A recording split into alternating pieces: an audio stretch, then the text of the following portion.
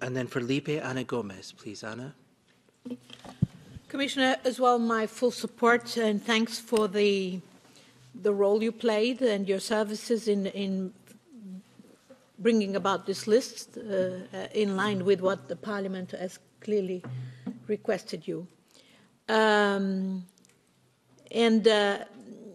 My questions have to do with, indeed, the kind of pressures that may be explaining why member states are acting as they are acting.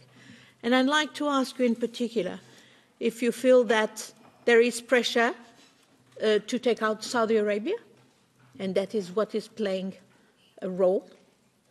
And there is pressure from the United States. I was in the United States last week, and I know that FinCEN and the US administration was very cross with several American administration under American administration territories that are in the list. And in this respect, I'd like to ask you why states of the US that are well known for, indeed, money laundering due to their laxing cooperation system, namely Delaware, Nevada, Montana, Wyoming, are not there. I mean, Delaware, I know that they adopted laws recently to strengthen the lines. Maybe the Delaware is probably a case going in the right direction, but the others have not followed.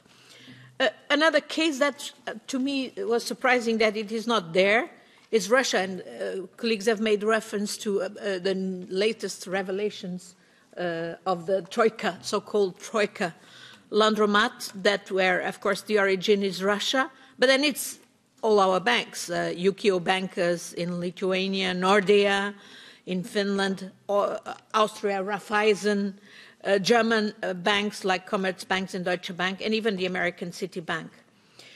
And so I would like to understand, what do you know about the reasons why member states are now suddenly objecting to this, and if it is connected with particular pressure on these countries, Saudi Arabia, US, Russia?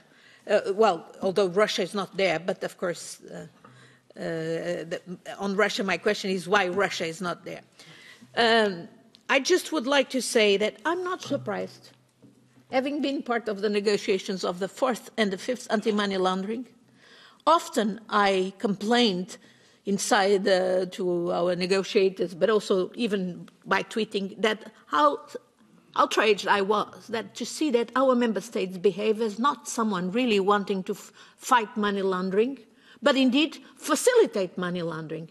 And not only facilitate money laundering, as Jeppe Kofod said, it's about facilitating the financing of terrorists. I think it's outrageous that our member states act in this way. This is the security of our citizens that are at stake. They have often used security for other purposes in a very nasty way to, for instance, put in question the privacy of citizens or even blackmail the parliament in several things. And it's quite outrageous that in this particular case, they need to be exposed, and I do it again. Their business is not to fight money laundering, is indeed to facilitate money laundering. Okay. That's why we in Europe are indeed a huge tax haven